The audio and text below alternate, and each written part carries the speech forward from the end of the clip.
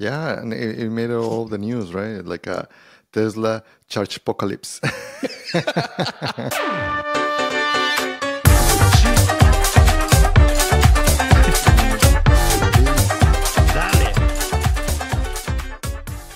You know what else is actually really funny this week that we saw? So, most of the US, I think, had this freezing weather come around this week, right? Like Yep. it was really frozen around time. And in Houston, people freak out once it starts. It gets to 30 degrees and people start freaking out. They start canceling school. I think they did cancel school a couple Yeah. days I mean, this week. it is snow, right? Couple days is snow Yeah. So, in I some mean, areas. when we say it snowed, it's like you saw white on the floor. That's pretty much it. It's not like I mean, layers of snow. And most likely it was just ice too. It's dude, but even 1 inch of snow, it will make like the whole city stop because oh we yeah, don't for have sure. we don't have anything. Like literally, there is no salt. There's nothing, and it becomes thin ice, right? Like literally, like the street. So it is very dangerous as well over here in Houston because we are not used to that type of weather. Yeah, so we get a little goofy around that.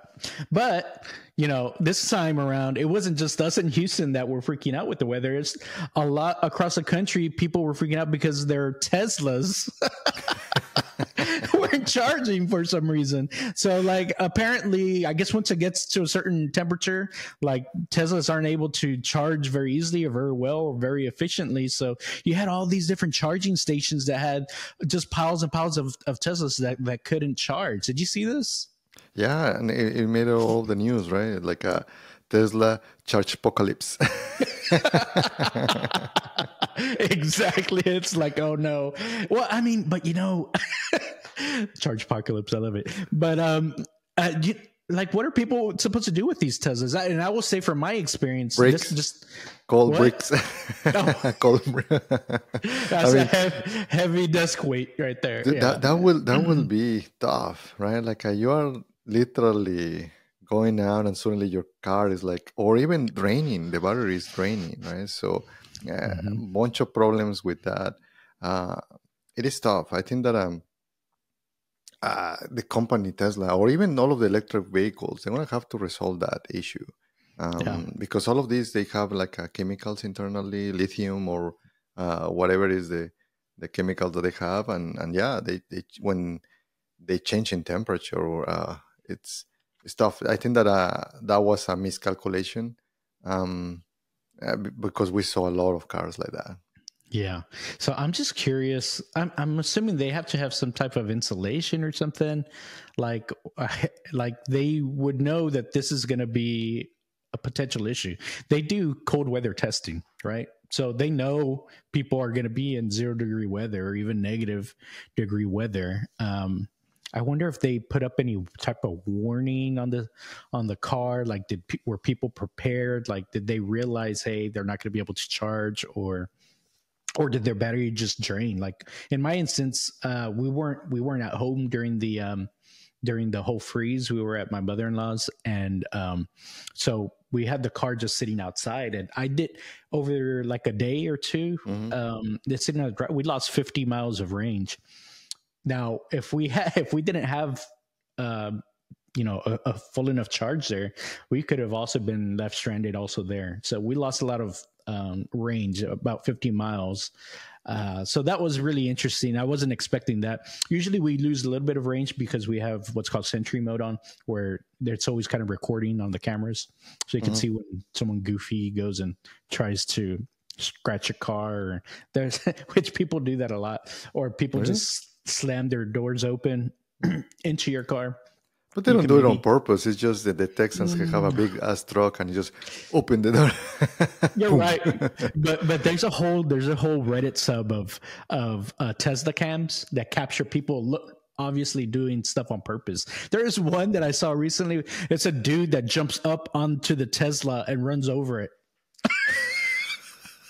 There's a lot of people that hate Tesla, or like hate what it represents, or maybe or Elon, right? It's just like Elon. Like, yeah, so dude, they're like, I just like their cars, right? Like, how do you see them, or what is the whole purpose? Well, I mean, it really is. So you can see if someone's messing with your car. On the app, it gives you the opportunity to see or to talk like on the speaker. It's like, hey, get the fuck away from my car. Or, or you could, Hey, or there's a horn that you can press that's a fart noise. I like that one too. That one's pretty funny. Or a goat. I think there's a goat one that goes. How high goes the sound? Like it's loud. It's loud. Yeah. Okay. So like if let's say I'm going to pick up my mom from her home, like I'm taking her to lunch or something, I can push it on the car and she'll hear the goat going from outside. And know that I'm there. Do you have also la cucaracha? Yes, I got that one too. But you know what's actually kind of cool is that they added the ability to load custom sounds now.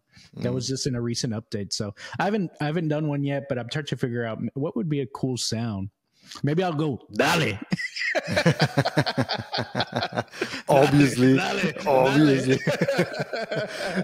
But the person might get like a piñata, man. It's like to start dale. I know, right? Hopefully not. They're gonna grab your Tesla like a piñata. Yeah. Well, so anyways, I bet you a bunch of people that were in this Chargepocalypse, they wanted to do that to their Tesla because they were out there stuck in the middle of nowhere.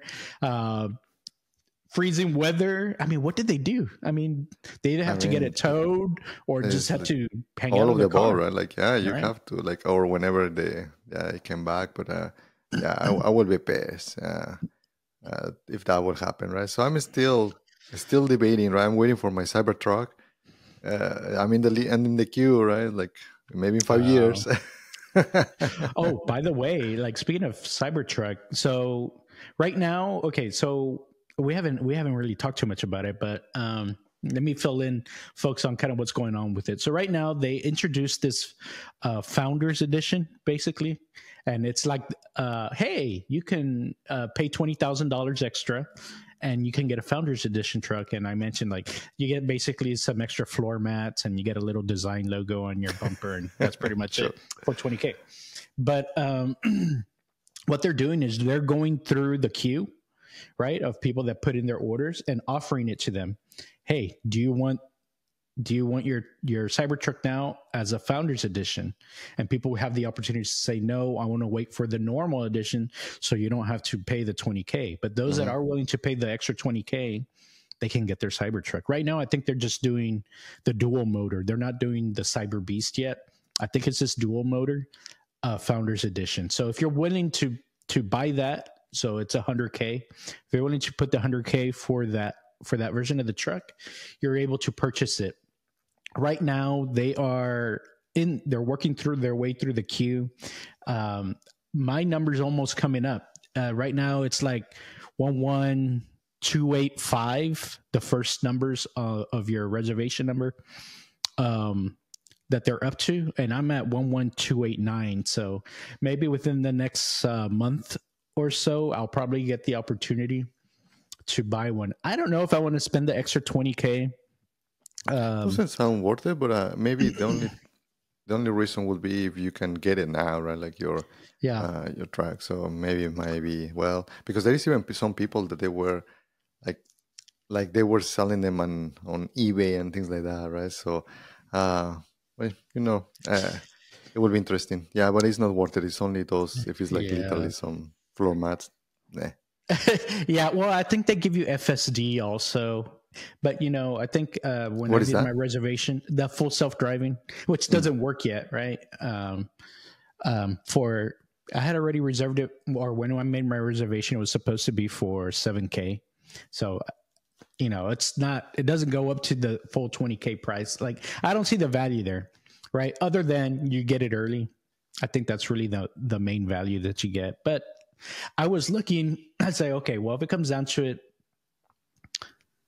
I don't know. Let me make a comparison. So I found a Lambo to buy. It actually looked pretty nice. It's a little baby Gallardo Lamborghini, a blue one. Gallardo. And it looked pretty nice. So I don't know. and it's actually close to the same price that Cybertruck would be. So I'm still weighing. I don't know. I'm not sure if I'm quite there yet, especially when it feels like, yeah, man, they overpromised, underdelivered, stuff like that. But the Cybertrucks are looking pretty cool, so I will give them that. I've seen a lot of people posting their videos of their wrapping. You know, you've seen the matte black. I've seen some metallic red. These are looking pretty cool. So I don't know. It could be more fun to have the truck than the little both. Or get both. Yeah, well, I'd have to wait for the little Bitcoin to pop a little bit more. Yeah, so that's all we've got for Billionaire Watch today, and actually that's all we've got for today. So if you liked our content today, just remember to like, subscribe, comment. Again, we love the interaction. We love bringing our watchers into the show as well. So we've got a lot to talk about. We love all of Eric's haters too. The Eric, which Eric? This Eric or that Eric? Yeah, that's true. So whether you love us or hate us, please comment and we'll get back to you. We'll mention y'all next time. All right. We'll see y'all again in a week. Dale. All right. Dale. Bye.